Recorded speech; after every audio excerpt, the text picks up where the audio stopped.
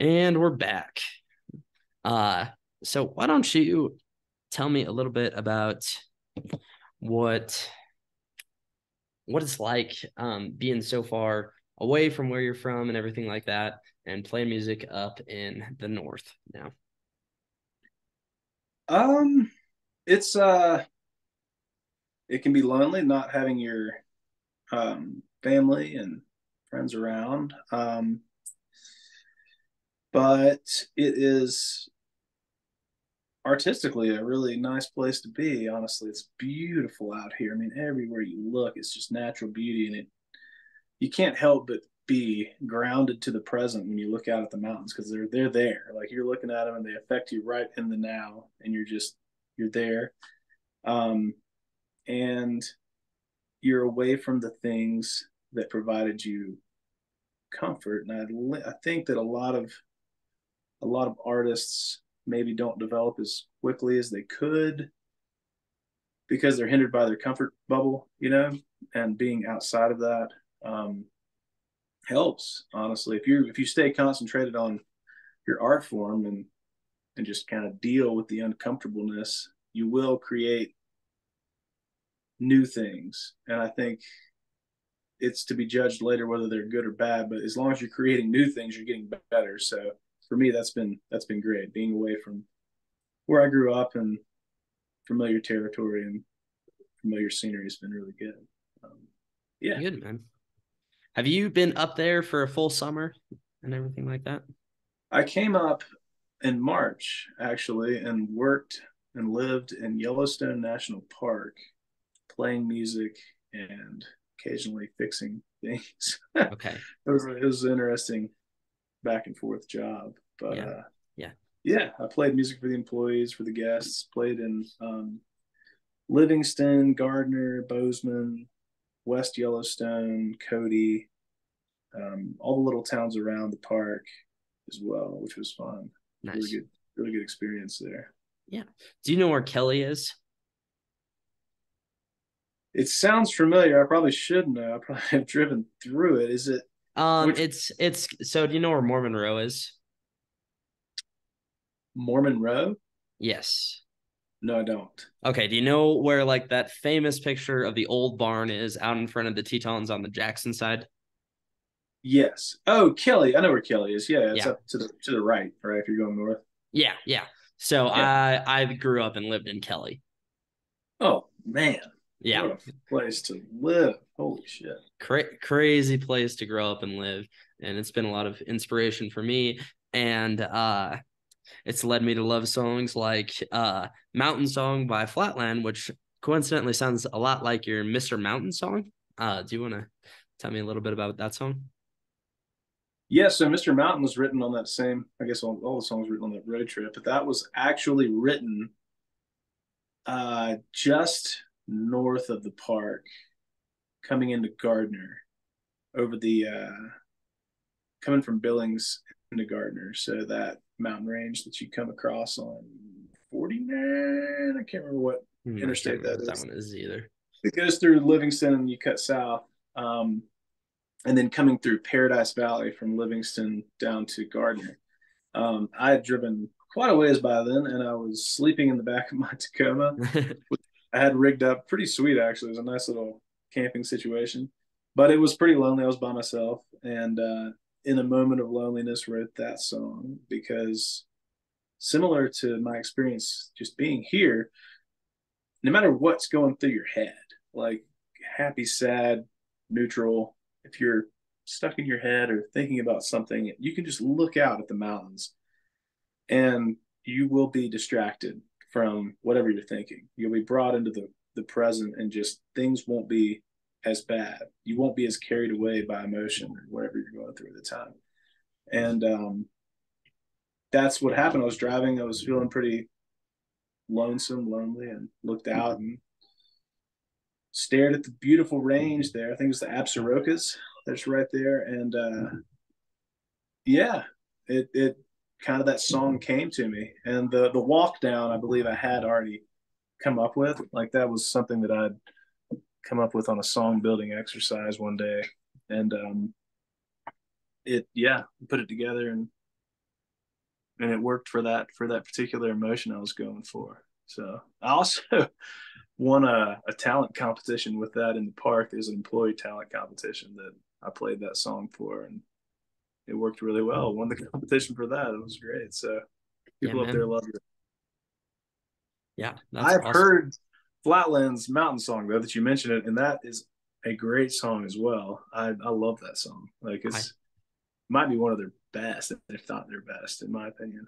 I went to a concert of theirs at the Grizzly Rose in Denver, and they open with that song, and like just the opening riff to that song blew my socks off. Even more in person, like the live, he added just a few more little nicks onto it, a little few more little riffs onto it, and it just absolutely made every hair on my body stand on end because it is just such a moving song that makes you feel like you're standing out in a cold morning about to go do something in the mountains. Mm-hmm. Yeah, Yep. it we touched the same emotion. I feel like I heard I that and thought the same thing. I was like, this is. I will say my song came out first. Let's make yours did. Oh man, that's awesome. But yeah, Uh yeah. I've Do you watched have those guys kind of come up too. It's been cool. It's been really nice seeing. I heard them early on and I thought they were great, but I mean, I saw so many great bands around that time, like 49 Winchester is another great example, and I was like, Caitlin Butts was another, and I'm just like, these people they're all they've hit it now, but then I was like, they're just another one of those extremely talented people that won't make it because they're not mainstream enough, mainstream? or Yeah. they're just not lucky enough, maybe, Yeah. Yeah. because look where they're at now. They Exactly. stuck with it, and they've well deserved everything they've got for sure. Yeah. Caitlin's awesome. She actually came and played at that show too. She helped with the duet on Life Where We Work Out, and she sang their rendition of Whiskey Lullaby with him and everything. She is another one that I am just a huge fan of. She's got a killer Yeah, voice, great songwriter. Marfa Lights is. I heard that and I was just like, oh man, what a vibe, dude! Like you just get this West Texas neon landscape in your in your mind when you think about that song. Actually, wow, I say West Texas is where they're from, but I don't think Marfa's in West Texas, right? Isn't that in California I somewhere? I think it's in California somewhere, but yeah, Yeah, yeah, you get that it's total it's like, it's still that kind of deserty vibes you kind of get there. yeah, Yeah, it's yeah. it's it's cool. Like it's a cool song. All like all of their music makes me feel like I am at one of the best country music like concerts that I've ever been to, and that was one of the most fun concerts that I've ever been to was when they played together. They're such a cute couple too. Yeah, I was about to say, I think they're married, aren't they? Or Yeah, engaged? Or yeah, yeah, they're married. I wouldn't be surprised if she's written a few of those songs with them. You know? I bet she has too because she's a Yeah, talented songwriter to her own right too. What else she do? Blood.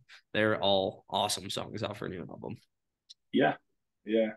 I need to go through it again. I've hit the top five from the album probably, but not listened to it all the way through.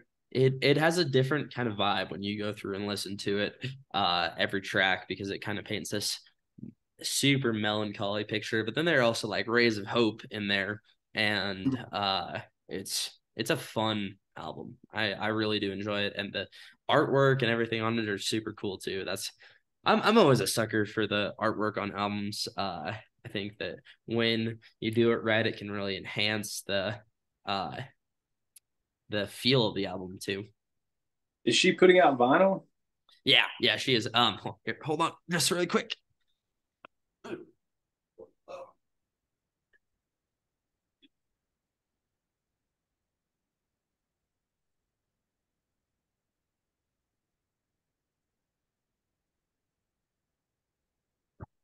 Let's see if I can get my camera to work for a minute so I can show you this. So yeah, this is. I don't know. Is it My gonna camera's blur? still upside down, so I'm kind of like, Oh yeah, sorry. no, you're Um, good. You're good. It won't focus on it. There we go. Oh yeah, and that's awesome because Yeah. that's what you picture. Like that's what I view and when I hear Marfa lights and close my eyes. So Yeah. And yeah, then the vinyl itself is pretty cool too. yeah. Yeah. I Yeah, that's feel like sweet. you're doing something right if you can afford to even break even on putting out vinyl. Yeah. And another one who does a lot of cool, like different kind of vinyls like that is Casey. Casey puts Yeah, out like her star-crossed vinyl is it's a locket and the opening to it, it opens like front ways. So like instead of sliding out one way, it opens like a locket would, and it opens out. And then the vinyl's inside there, and it's crisscrossed over the locket in the middle. It's pretty cool. It's a cool vinyl design. star-crossed. Oh Yeah. yeah, that is pretty cool, man. I'm a sucker for album art too. I just have not gotten the gumption to put out a final yet. I think when I looked at it for 200, I want to say it was 50 a pop, I believe. That's pretty rough. It is, I mean, obviously, like Caitlin Butts and Flatland, and Yeah, I'm yeah, not yeah, putting they're Casey because God knows how many she's putting out, but like Caitlin Butts is probably, doing 1,000 order. yeah. You would assume. At least, yeah. Yeah, Yeah. and she went through and signed the pre-recorded ones of these. One of my proudest achievements right there. Nice, man. Yeah, yeah. I actually got to meet her when I know that she wouldn't remember it, but she was playing some little bar in Texas when I was there for a whole summer, and I got to meet her. That was super cool. That was way before she was super big or anything like that, but it was awesome. Yeah. What were you doing in Texas? I was working for my uncle. He is a cutting horse trainer in Central Texas. Gotcha. Is that so? You want to do large animal veterinary? I mean, you mentioned you were pre-vet.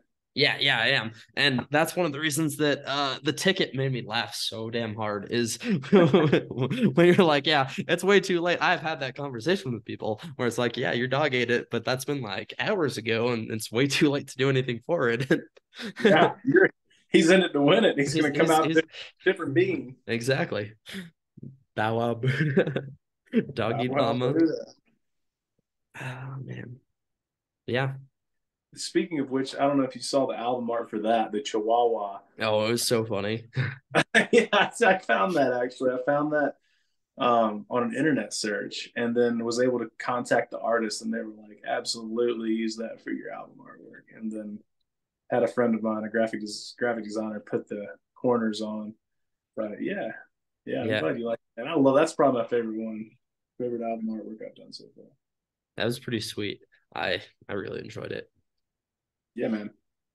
Well, thank you for coming on. I really appreciate you taking the time to chat with me and everything like that. Oh, really I quick. appreciate you asking me. This has been great. This has Yeah, really been before you good. go, I just wanted to ask you one more thing. What do you think the direction of country music is right now? Because I've kind of been asking a lot of people like this, and I've gotten a few different answers. So I want to see, where do you think country music right now is headed? Do you think that Red Dirt, Americana, uh, mainstream country, where is all of it heading? And do you like it, or do you wish that you could change some things?